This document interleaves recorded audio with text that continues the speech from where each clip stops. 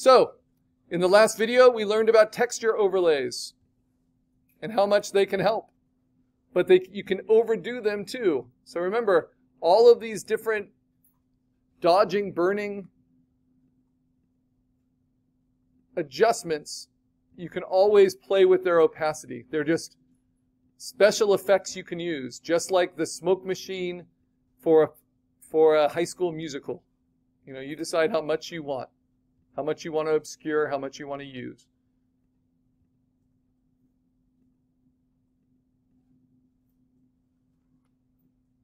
And I might move those cupcakes because I don't like that edge touching the other edge of the cupcake. That's called a tangency in design, unintentional focal point. So I'm going to take those cupcakes, that little cupcake tower, turn off auto select, and I'm going to move them down. Yeah, that's a lot better. Okay, so now I've got my Creaturescape. I'm going to save it, of course, first as a PSD with all my layers, with all my options. This has got not just the landscape layers, but now it's got a creature in it, and it's got dodge, burn, overlay layers, and it's got texture fills. Lots to play with here. I've cropped it so that my creature takes up at least 25% of the overall image. So again, we don't want creatures hidden in the background. And now, to put it to canvas, I need to save it as a copy, right? I can do it under Save As, but it's easiest to just say Save a Copy. Keep the same name, but change the format to JPEG. And that will flatten it for you. Do not flatten your PSD. Just save it as a JPEG to the desktop. That will flatten. I can change the little slider here so that it's less than 5 pixels. Or 5 megabytes, not 5 pixels. If I click on preview, it will tell me. So it looks like at a quality of 10, it will be right at the sweet spot for putting to canvas. Then I go to the Proving Ground assignment, and I start a post by clicking on reply and putting my name. Right?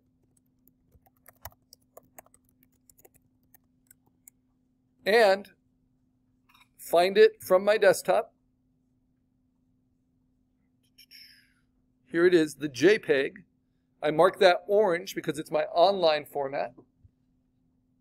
So I have my PSD as yellow, my working format, my JPEG as my orange online format, and I size it to fit with my name like a museum piece with its label. And then I hit post, but I'm not quite done, because I also need to post the non-destructive overlay layer. And then I need to do the other requirements of the rubric. But we'll do those beginning of next class. Give everyone a chance to really focus on matching your creature's anatomy and matching their light direction. So how do I post this? So this is what we do. We simply take the overlay layer from the background and we set it to normal mode. That shows us all of the overlay choices that were made, where the dodge and burn is happening, what texture lays are happening on top of it. I can do it on my creature too, set that to normal mode, and then I save this as a JPEG with a different name. So save a copy. I'm going to call this Karl Overlay Proving Ground 1, not as Photoshop, but as a JPEG. Then save. Then I can close this, and I am not going to save it. Or I'll do it another way. Cancel. I could say don't save because I already saved it as a PSD, but all I need to do to get it back to my PSD is turn both of the overlay layers back to overlay mode. And remember, that's why I marked them gray and labeled them so they're easy to find. And there it is. So now when I close it, I can also save it, and that will save my PSD. So let's put that one up. So to put that, I use the 3 little dots to edit my post. And before I'm finished, I'm going to show that I learned how to use the skill of non-destructive overlay layers, which I'll mark gray here as a JPEG. We don't need a PNG because it's filling up a full rectangle. We don't need any transparency. PNGs take up more space. And now I've got one aspect of the rubric for my first proving ground finished. So I'll label it, I guess, so that can help. We're trying to get that done by next class.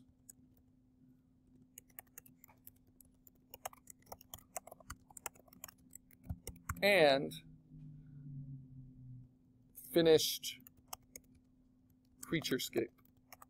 But we still need to add things to it for the other part of the rubric next. And these are both required elements.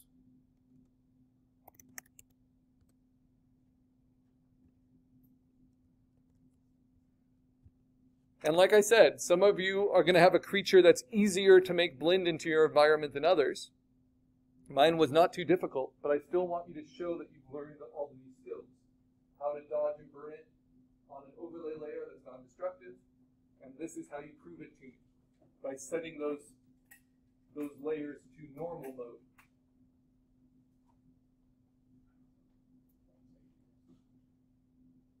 So you first saved it as a PSD, right?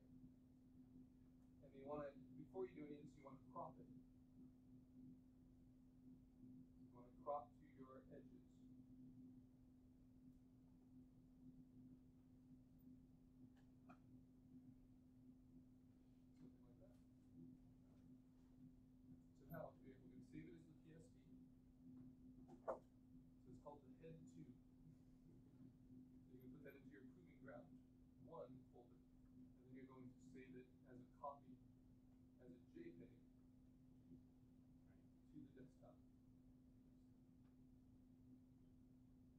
Got that, and then you're going to change your overlay layer to normal mode.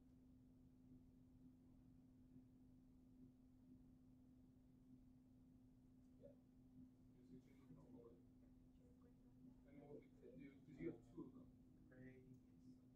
So you just turn this one to normal mode. And that shows. Yeah, so do you have a gray layer above it? And then we save that as a JPEG.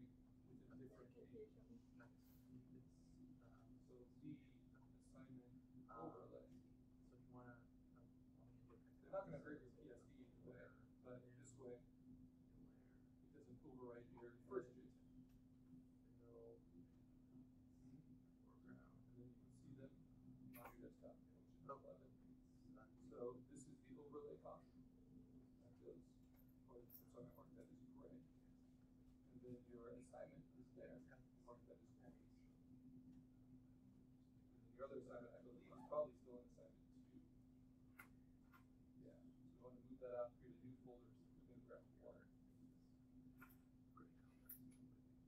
So I'll let you do that into your folder. Yes, so remember, to keep everything organized, I'm going to go to my folder, and I'm going to create a new folder that's called Proving Ground Number 1.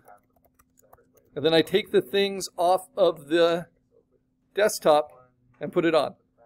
Okay, in our last 5 minutes, I'm going to show you a resource to help you understand Question of the Day 2 for further reflection. You're going to find it on the home page of the class.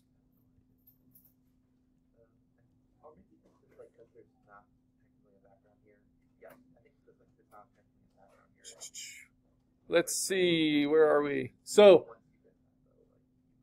if you look at the Questions of the Day link on the homepage, even though they're part of the unit modules, you will see that underneath Question of the Day 2, along with a good informed illustrator article about this issue in digital art today, I give you best practices to-do list that was made with previous students, right?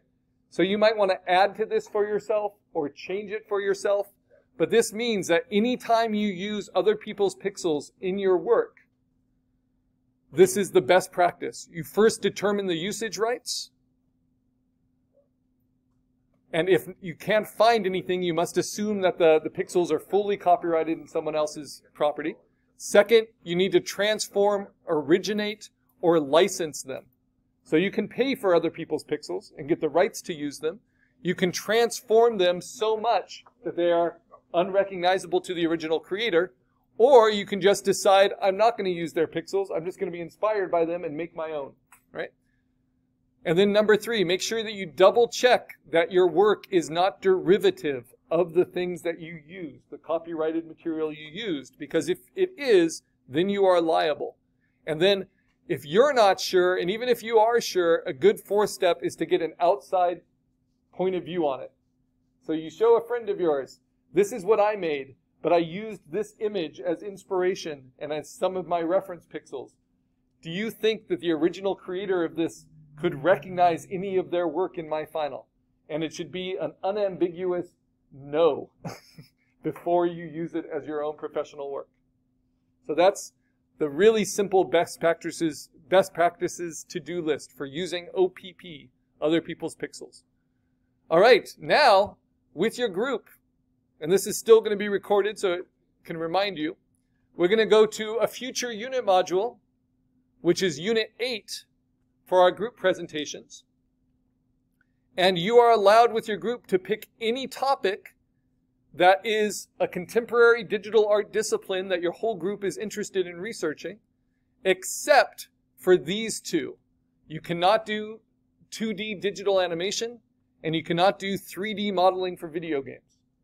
Why? Because we'll talk more about this. I give you a full sample presentation on both of those. And they're kind of overdone topics. So what are you going to do with your group? You're going to take a topic and then you're going to find 7 to 10, it could be as many as 15 examples from professional practice of that. So this is digital art being used for 2D animation. And then you're going to find information that goes with each of those examples. And then you're going to write a 1-page curatorial essay explaining what you find interesting about this topic, right? So there's stuff for your good writer to do. There's stuff for your person that's good with Google Slides to do. And it's everyone's job to find good examples and good information about those examples. But the first thing you need to do is to pick your topic. So go ahead and work with your groups to do that. And then where you post it, you can put that underneath your group, because no group can present on the same topic, right? So you claim your topic by writing it as a reply underneath your groups. So we have green group, we have gray group, blue group, etc. So go ahead and discuss that with your group, and I'm here to answer questions.